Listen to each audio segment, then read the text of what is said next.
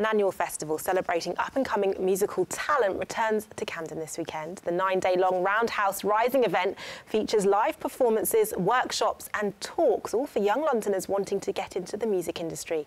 The event's producer is Nicole Logan, who joins me this lunchtime, along with one of the experts involved, MOBO-nominated afrobeat artist Mista Silva. Very good to have you both with us this lunchtime. Thank you, man. Thank you. Tell us why, for you, as a MOBO-nominated artist, this was a festival that you wanted to be a part of.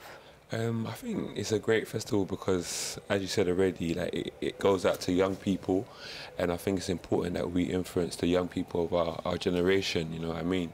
We have to express our culture as well and try to give them a different light in life and stuff. So I think for myself, it's something that I want to do to encourage the young people to like get involved with music and stuff. You've had some pretty impressive success along the way yourself. What do you hope to impart in the way of your experience and how people can follow in your footsteps?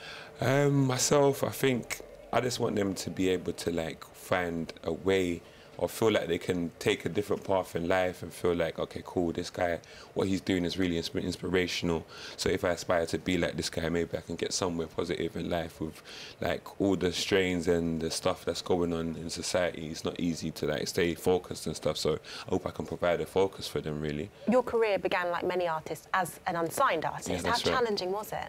I think it was very difficult, but at the same time, where I have a lot of passion for what I do, I think the passion has allowed me to continue on going. So I think if you're really interested in like a field or in a talent, and if you have great passion for it, no matter what circumstance you go through, you're going to find a way to get yourself through, you know what I mean? So that's what's really kept me going, my passion, really, so yeah. Talking of your passion, and before we hear from Nicole about the festival itself, very excited to say you brought along with you your new single, your latest music video, and you brought us an exclusive look on London Live TV. Let's take a look.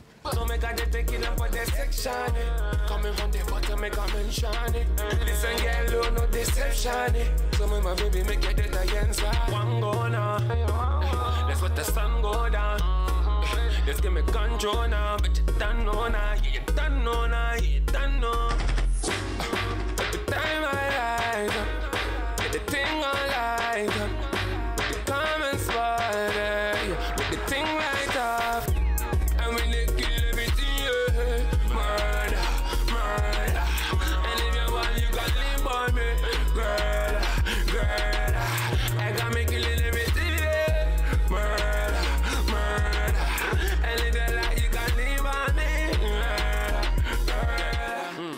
London's very own Mista Silva with Murder, and Nicole, for Londoners watching that, young Londoners wanting to follow in Mista Silva's footsteps, how are you planning to help them do that? So at the Roundhouse, we're all about helping young creatives get into the industry. So we've got 9 days, and there are lots of different touch points if you just want to get into the industry. So we've got the Wide for Music Sound Connections event on the Wednesday, and that's an all-day sort of workshop. We've got panels, and we've got the Artist Toolkit Day on the Sunday, Closing Rising, and that's, again, panels, workshops, time for you to talk to the artists that we work with through our resident artist scheme, and of course you can come to any of the gigs in the evening. So I think some of my personal favourites, not that I have favourites across it, but we've got Little Sims opening on Sunday, headlining the main space, and then we've got Edges, who are playing on Wednesday evening, and the Rising Sound Clash, which is on Friday evening. And some of the industry experts that you've got on board are people that have got a career in part thanks to the Roundhouse and the festival.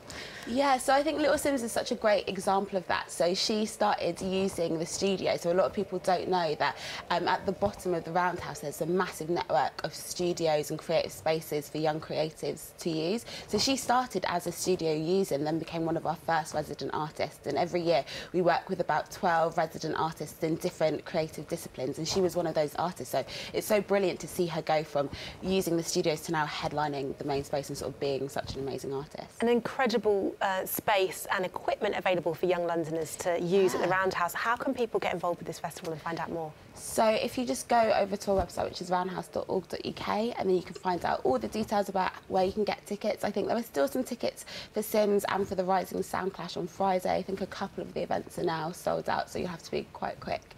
And apart from that, sign up for our Emerging Artist Membership Scheme, which is absolutely brilliant.